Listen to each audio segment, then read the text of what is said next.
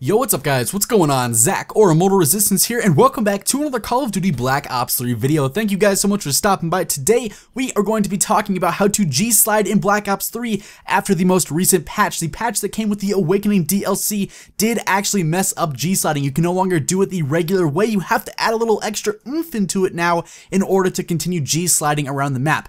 This is a really useful strategy if you're playing objective-based game modes like Hardpoint or Domination. You want to get to the flag or the hardpoint first, or if you're trying to return to something like the uplink ball or the flag and capture the flag a little bit faster. So here's how you G-Slide after the latest patch here in Black Ops 3. So you still have the three core fundamentals of the original G-Slide. You're going to have to jump, you're going to have to press the crouch or slide button, and you're going to have to hit the jump button once again, all in a very short period of time, except now we're adding a little bit more into it, making it a little bit more complicated. Now, as soon as you jump the first time, you have to double tap triangle or Y, so YY, double tap triangle, whatever console you're on, and then you're going to do the crouch jump at the same time, and you should be able to G-Slide once again in Black Ops 3. It's a little bit harder to do, it's a little bit more tricky, and it requires a little bit more handwork going on, but you can still do it in Black Ops 3. It's definitely not patched, as you guys can see in the background here. So jump, YY, crouch, jump again, and you should be G-Sliding all over the map.